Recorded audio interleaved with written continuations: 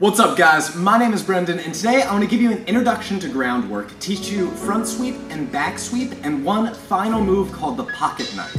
First, I'm going to be going over the front sweep. Now all a front sweep is a grounded round kick. So we're going to start in a backside stance. From there we're going to squat down to the ground as low as we can. Next we're going to emulate hip turnover, and how we're going to do that is we're going to fall to our left side.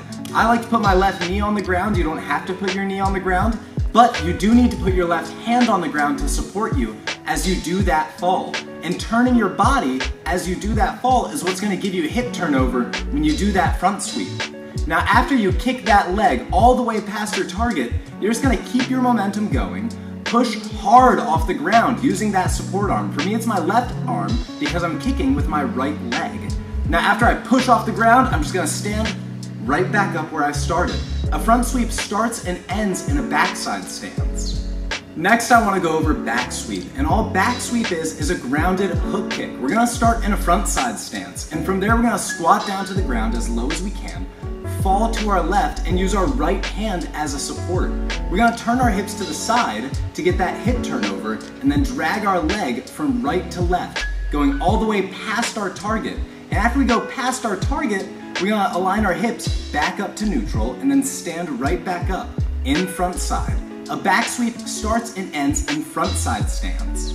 Last thing I want to leave you guys with is a trick called the pocket knife. If a front sweep is a grounded round kick and a back sweep is a grounded hook kick, the pocket knife is a grounded jackknife. You're going to go into your front sweep, but after your leg passes your target, you're going to do a quick turn of the body, a quick 180-degree spin on the ground, and then throw the hook kick.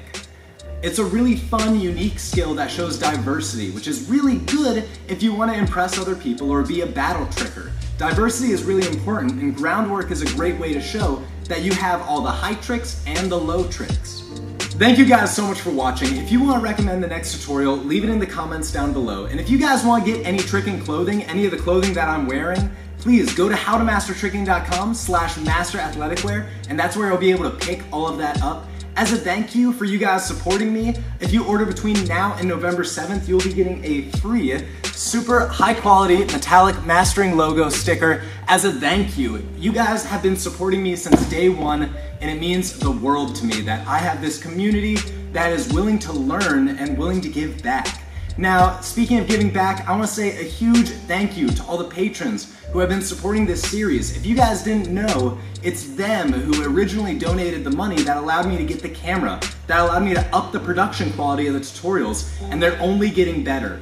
Thank you guys so much, and have a lovely day.